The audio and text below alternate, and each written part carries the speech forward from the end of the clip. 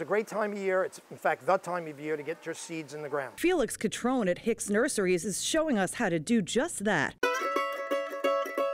First, start with a seed starter like this. This seed tray, it comes with cells for individual plants, a tray to collect water, and then of course, it comes with a greenhouse top. Pour in your soil, smooth it out so all the cells are filled. If you have kids in the house, he says get their hands dirty too. It's awesome when I see my grandkids planting a couple bean seeds and then a few months later enjoying those beans. We're going to start with green beans. Beans are a great seed for kids. Seeds are huge, so it's easy for them to handle. Since the seed is so big, he says to just put one in each cell and give it a little push down. Then we're going to take a little soil and cover them up.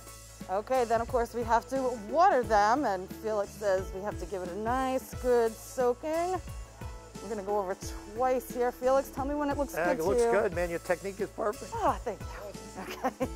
And put the cover on to create a greenhouse effect. Then put it on a nice, bright windowsill. When the surface of the soil dries and becomes a little crusty, that's when we want to water it again. As the seeds grow, you might want to raise the cover, and you can do that simply by putting 4 pencils in the corner and then rest it on the pencils. It still gives it nice warmth, but doesn't encroach on its growth. These are going to go to my windowsill, I can tell you that. Oh, good.